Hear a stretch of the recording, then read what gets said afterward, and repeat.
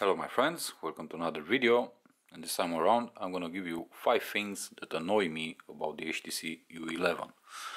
A short disclaimer, I've been using this device for 3 weeks, so in these 3 weeks it's been very hard for me to find some real things, real reasons to dislike this device.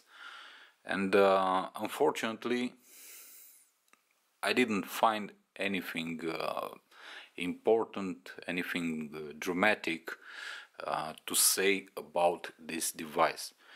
Still, I did find a couple of things that are actually bothering me, and my opinion about these things is that they can be easily fixed by HTC with a software update. At least the biggest part, if you want, the main issues. Reason number one, design.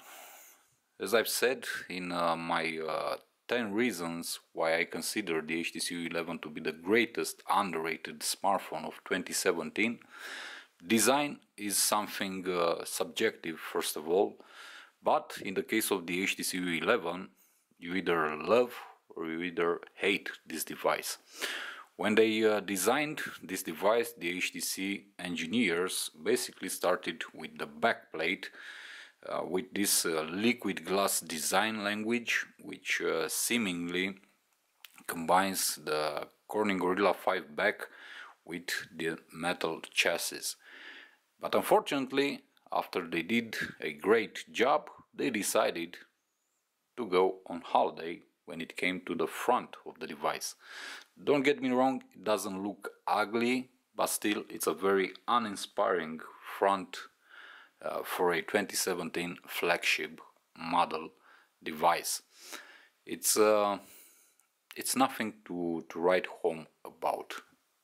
It's great, it looks fine, but still they could have done a better job, especially if we talk about the bezels, the overall size of the bezels, especially the upper and the bottom part, which are quite big. This is the first thing that really annoys me about this device. The second thing is still design related, and it's about the fingerprint magnet that this device actually is. I've had a lot of smartphones made out of glass, but none of them were comparing to the HTC U11 in terms of fingerprint and smudges that retained on the surface of the device. And as you can see, although I have installed a protective film on the back and also on the front panel of my HTC U11, it still attracts like crazy fingerprints and smudges and a lot of dust and whatnot.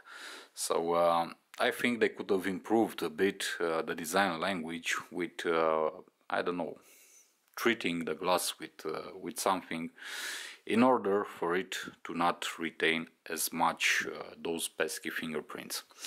Reason number 3, and don't get me wrong, I love the display of this device. I consider it to be amazing actually, but I did notice something that truly annoys me, and this issue, it's probably a hardware issue. When opening white backgrounds such as this one, and I don't know if it shows up on the camera, but if you look at the bottom part right here of the display, you're gonna see some shadows casting on the display. At first I thought that this is pure and simple light bleeding, like it happens on every single other device, especially on PCs or tablets. But it's not light bleeding. I think it's a problem with the screen itself, with the panel, because it gives you the impression that's light bleeding, but when turning to, I don't know, a darker background, you don't see any light bleeding out. So I don't really know what the issue is with the display in this case. Probably it's a manufacturing problem, but I can't give you any more info about this. I just noticed it and I had to tell you about this. I haven't had the occasion to test other HTC U11 units to see if this is something regular on the device. So what can I say? Go to a shop, take an HTC U11 in your hand and look out for this little annoyance, because for me it is a bit annoying. Reason number 4 is related to the camera. And in the camera department, although the camera is excellent in every term and it takes some amazing pictures and videos, I do have one major gripe, and that major gripe has to be related to the 4K video recording. I don't really understand why HTC decided to put a 6-minute cap on video recording in 4K. At the 6-minute mark, the device simply stops the video and you have to start all over again. I haven't noticed any overheating issues with this device, especially when filming in 4K, and so I don't really understand why they decided to put this 6-minute cap.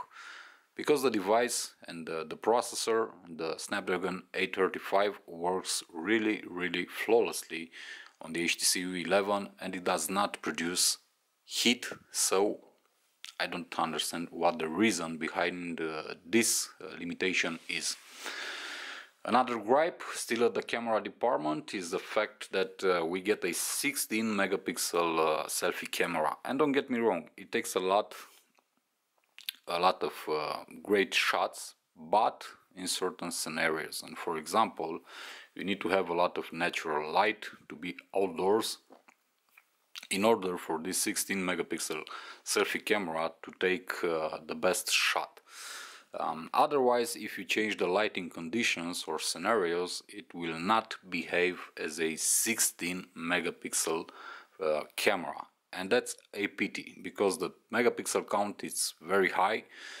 The aperture is okay, is 2.0, but still many times it does not perform as a really 16 megapixel sensor.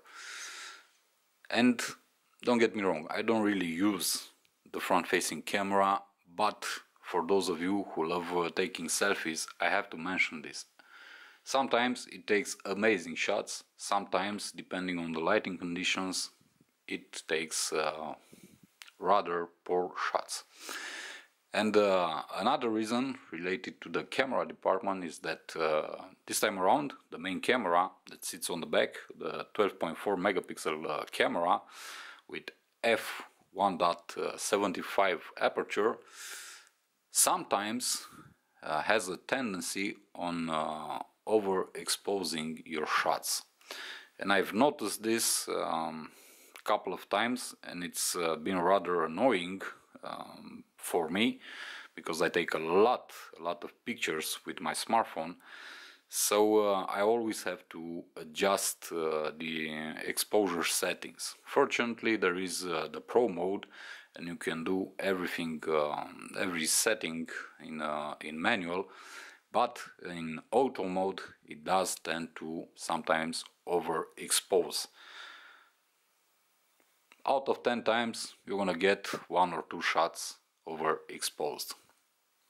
So this is another thing that could be easily fixed with a simple software update from HTC. So nothing important. And the last reason, and this is a bit annoying to be honest, is the adaptive brightness mode of this smartphone. And what I mean by the adaptive display is that it works like it has a mind of its own.